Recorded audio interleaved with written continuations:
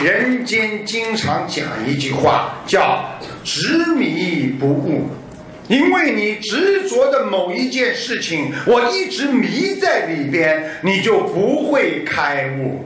想一想，很多女孩子刚刚迷恋上一个人的时候，爸爸妈妈跟她说，这个男的不能要啊，以我们父母亲的经验，这个是个坏男人。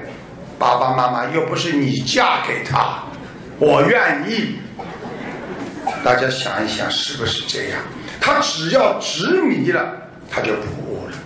在我们澳大利亚，当年有很多留学生过去，他们迷恋着 gambling 啊，赌博，他们迷恋着各种各样的这种有吸毒啊，这个在澳大利亚都是有专门的地方，它都是合法的。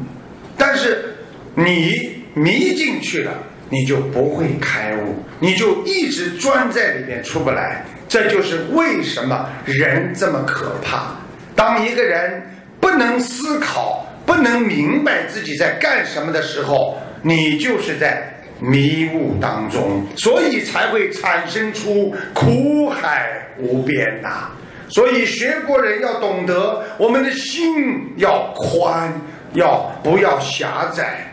我们今天的幸福是我们的心所造，我们今天的难过也是因为我的心所造。所以精进的修行，那才是学佛人的回头是岸。